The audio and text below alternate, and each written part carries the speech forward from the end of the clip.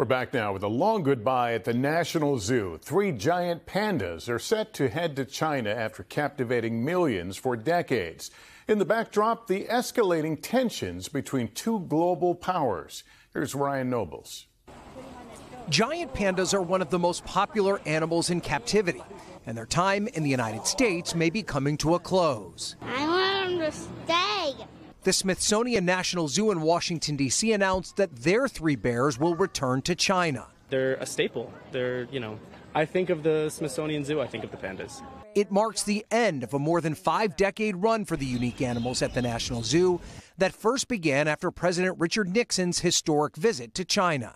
It was a major diplomatic victory for the Chinese that led to similar relationships with other countries. There's been no greater ambassador to getting people to love animals, love nature, love conservation than the giant panda. When the giant pandas leave Washington, it will leave only 1 zoo in America with the animal.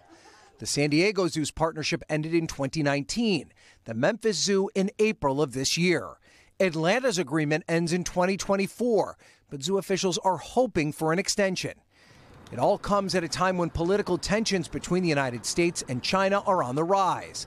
The Smithsonian's arrangement was not with the government specifically, but instead a Chinese conservation organization. So cute.